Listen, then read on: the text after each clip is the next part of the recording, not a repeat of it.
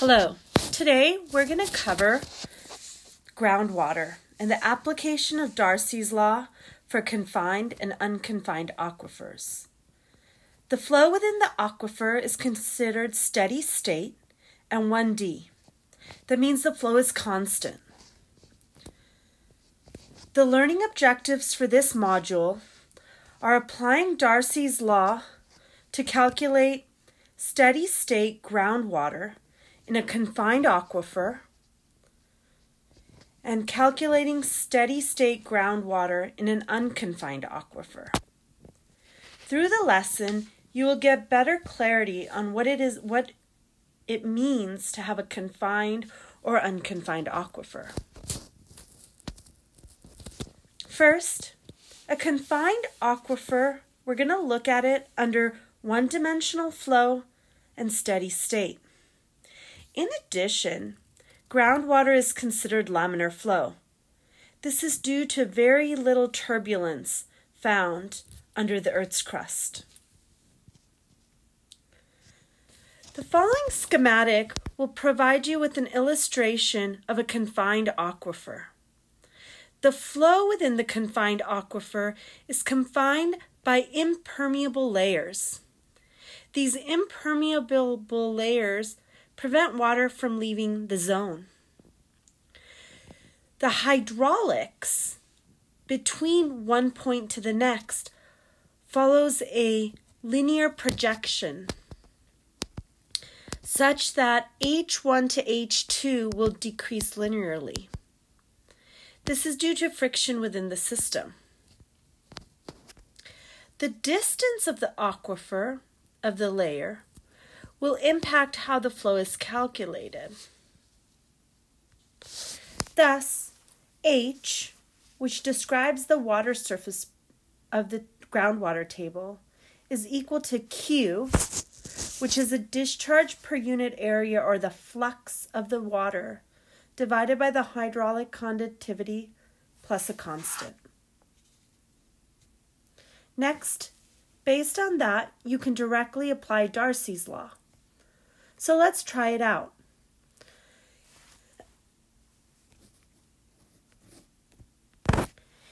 In this example, I'm asking you to calculate the flow in a confined aquifer with a permeability constant or hydraulic conductivity of 1.5 gallons per day per feet squared and a cross-sectional area of 50 feet squared.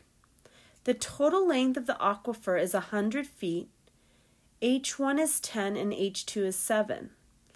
So our governing equation for this is the Darcy's law. And from the schematic that we previously made, we know what the values are.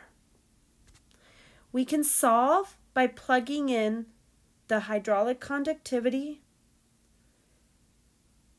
the delta H over L, and the cross-sectional area. For this example, you will get a flow rate of 2.3 gallons per day. In our next example, we're going to talk about an unconfined aquifer. An unconfined aquifer under steady state.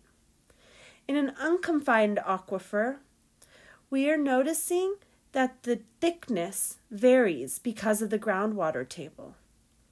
Even though the computed water table follows a linear projection, the actual water table has a curvature to it.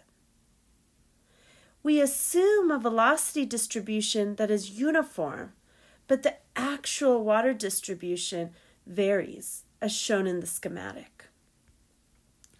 The flow rate for an unconfined aquifer is calculated as the hydraulic conductivity constant times the square differences of the depths at point 1 and 2, divided by 2 over the change in the distance from point 1 and 2.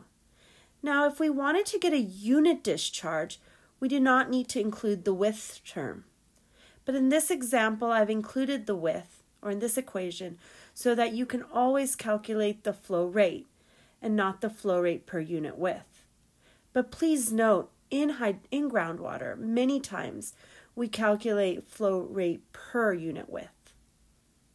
So an example, imagine you have a stratum of clean sand and gravel between two channels that have a hydraulic conductivity of 10 to the negative first centimeters per second. And it supplies water from a ditch 20 feet from the bottom of a stratum.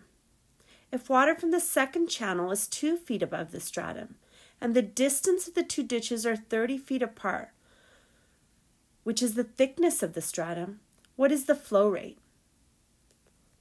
So our governing equation is that for an unconfined aquifer, because we only have one location where you have impermeable layer. Next, in order to solve this problem, some of the data is provided to us in metric units, while other is provided in English units. So we will convert the 10 to the negative 1 centimeters per second into feet per minute.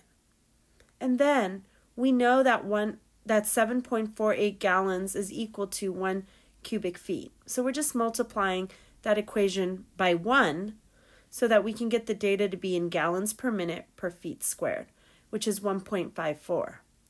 Then we plug it in to the equation of the Darcy's law that we had solved, and we determined this to be 10.2 gallons per minute per feet squared. Now, if I told you there was a width to the actual aquifer, then we could solve the actual flow rate.